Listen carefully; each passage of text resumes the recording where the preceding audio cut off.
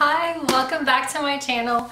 My name is Amanda and today I want to talk about all the books that I read in the month of September. Oh my goodness, I can't believe it is the end of September.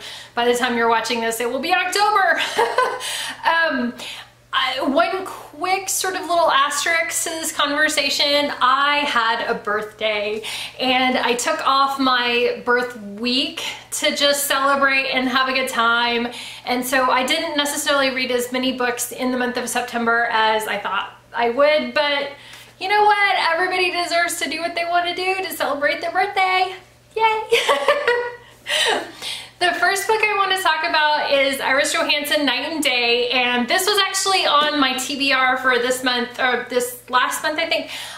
It's an Eve Duncan novel, and I quickly realized that this is book 21, I think, of 26 Eve Duncan novels. You can't start anywhere in this series. Like, you need to let the series develop because these books are way too complex to simply dive in, and it's not this standalone mystery with recurring characters. There actually is a recurring story involved in this book, and I needed to catch up a little bit. So I actually read her first book first to catch up on the characters.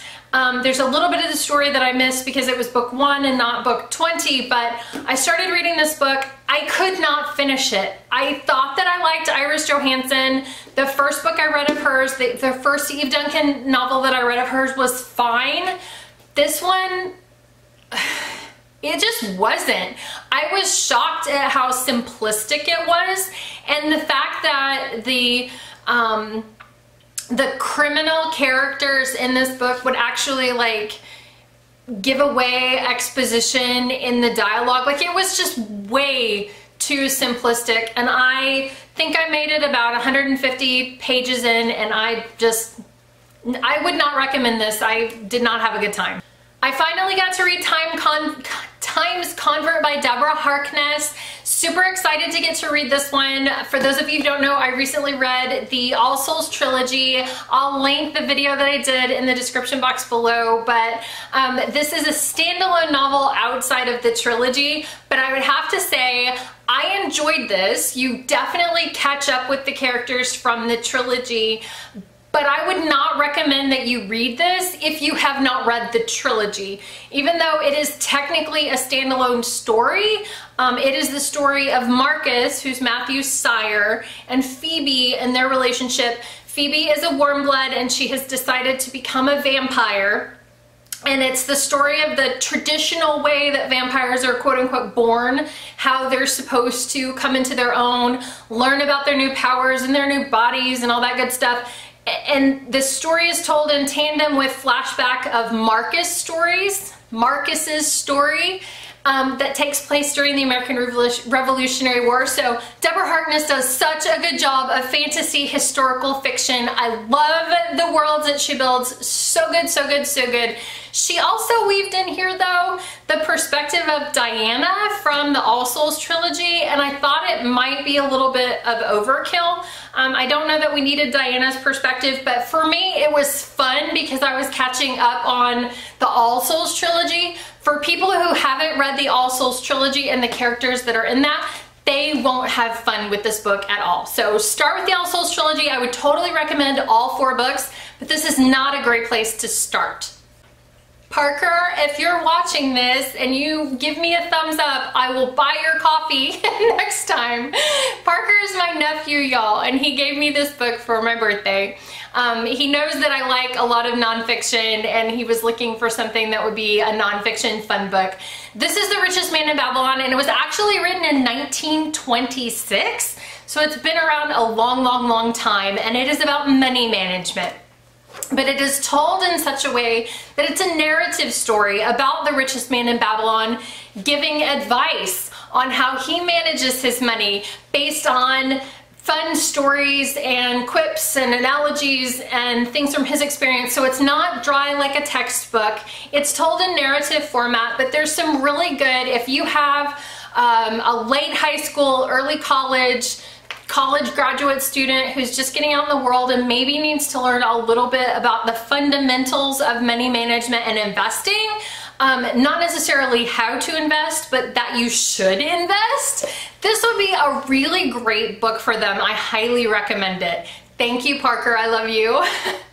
I got the first 2 books of a Nora Roberts trilogy on the Barnes & Noble Annex page, and I was super excited to get a steal on some relatively new releases. So this was released in 17, this was 18. The last book in the trilogy was like late 2019 release, I think. And I was so excited to find the first 2 books in a good deal. I bought them both without actually reading what they were about.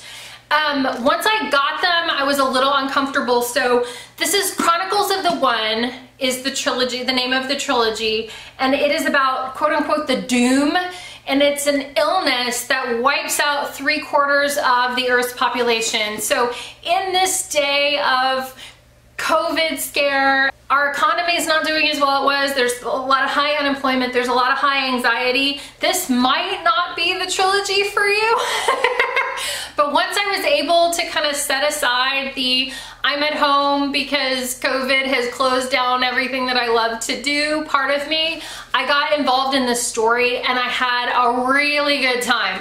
So year 1 is literally about that. It's the first year. So the doom wipes out 3/4 of the Earth's population. It's about how it happens. It's about the survivors. The survivors actually, there's one set of survivors that are just immune to the doom, and there's another set of survivors that are also immune, but they develop magical powers. And the government in the US is perplexed and curious about this, so they start trying to round up immune and magical people in order to experiment on them and test them. There's another set of people who are also immune, but they don't develop magical powers, that begin hunting people with magical powers because they are nervous about the powers. And so there are all these kind of factions that are trying to hunt each other down, so people are running. The communities that they used to live in have collapsed. There aren't really any grocery stores anymore. There's nobody left to you know, run the trash service and the, you know, news station and all of these things that we kind of take for granted today. So people have to reestablish their community. So it's characters that are coming to terms with losing people, getting their life, coming together to form communities. I loved this book. I did a book review on it. I'll link it in the description box below. There is a part of me, I read Alas Babylon when I was in high school, and I loved Alas Babylon because I love the analytics side, the understanding how many people there are and who can contribute what, and learning how to do new things. And I love that part of community building. So I thought this was a tremendous book. I just had a great time with it. I can't say enough about it. And so immediately after I finished year 1, I started Of Blood and Bone, which is book 2. Again, it came out in 2018. This is actually about the rise of the quote-unquote the One. So there's this looming light versus dark sort of confrontation coming, and the One is going to lead the forces of the light and fight the darkness. And she was born at the very end of this book. This book starts out with her as she's 13 years old, and she starts to train. So it's the training montage book of the series. Usually book 2 in a trilogy is a little bit slow because they've already introduced the characters. They have to develop it, but they can't give too much away until the final sort of crescendo of book 3. But I love the way that Nora Roberts tackled this book. She actually introduces additional characters. So you're watching this child develop throughout I think it takes place over about 6 years. You're watching this child develop. She's making friends, she's learning new people, and these are people that will eventually be important in book 3. So it's a great way to do a transitional book. And again, I finished it and immediately ordered book 3, Rise of the Magicks. Again, this one came out in mid to late 2019, so it's a fairly recent release. And of course, this book is the final battle of the light versus dark. The one is at her full power. She's amassing forces. My analytical brain loved this because they talk a lot about the strategies of where they need to go, the footholds they need, the forts they need, the troops that they need, how they need to train everyone. And so there's a little bit of that in there. I read a couple of reviews that thought that was so boring, but I loved it. I thought it was great. The characters that were introduced both in the first and the second book are very vivid in the third book, so it's not necessarily just about the one and her being the heroine. It's actually about the group that you've been watching grow and develop and become a family over the course of these last 9 years. Or I guess 19 years if you, yeah, I guess 19 years if you truly start at the beginning of the Doom. So you watch these people, you've gotten to love them, and in book 3 is that final crescendo. So I thought that she did a good job of wrapping up all of the individual storylines from book 1 and 2. And she left room if she wants to explore this universe again. I think she could. I think that there would be enough for her, and I kind of hope that she does. But again, I would totally recommend this trilogy. I thought it was really great. This is also a Barnes & Noble Annex buy. This is Irish Thoroughbred by Nora Roberts. This was published in 1981, and this little bug up here actually says this is a special edition of her very first book. It reads like her very first book. I think this is before she really learned how to develop characters into people that you truly love.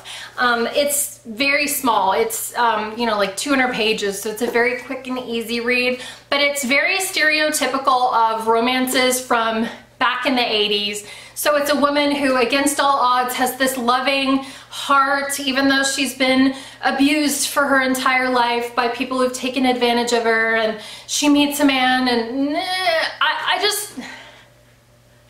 I didn't really love the story. I didn't love the hero. I didn't really love the heroine all that much. She's from Ireland, and she's a fiery redhead, and she's a little slip of a thing.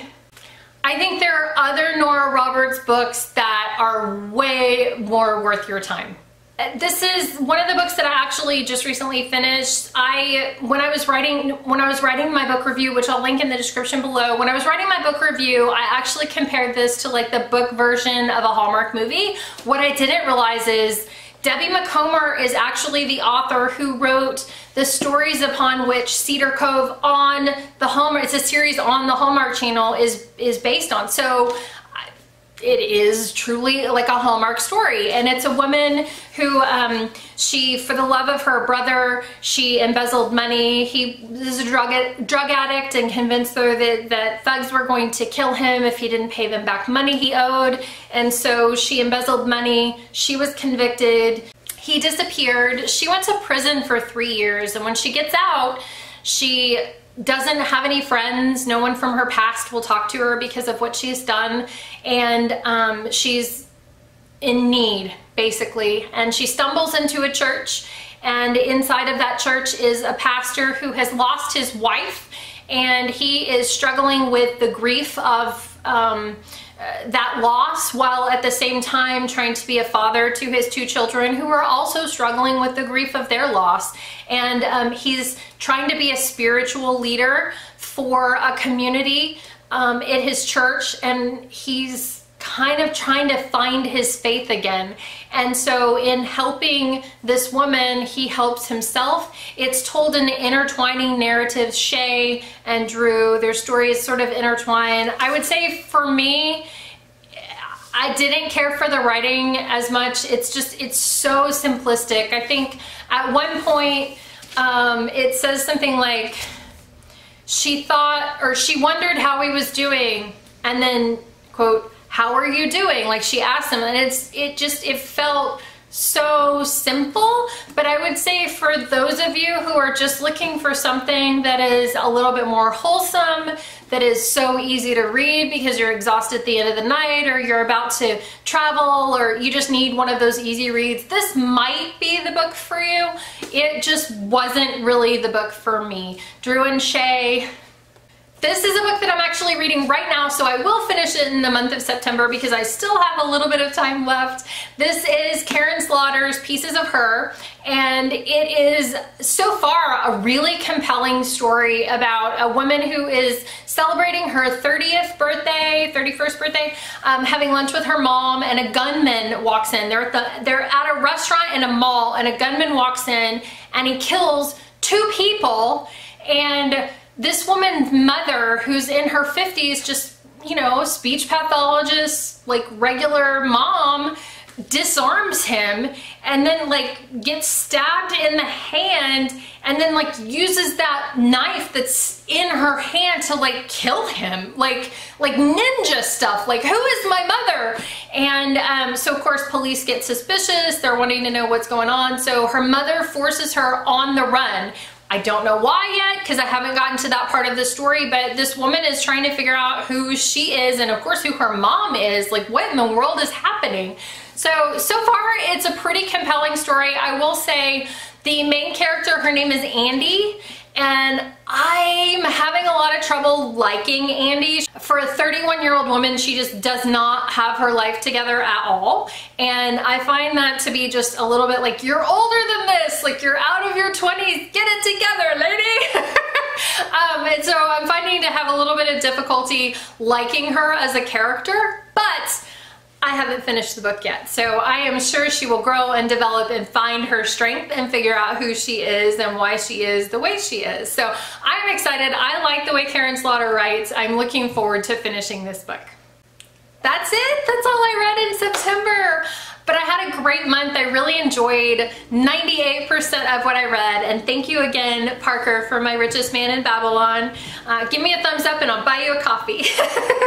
If you enjoyed this video, please feel free to give it a thumbs up, like, share, subscribe, do all of those things. If there are books that you're excited about that you want me to look into as well, let me know in the comments. Thanks so much for watching, and I'll catch you next time. Bye!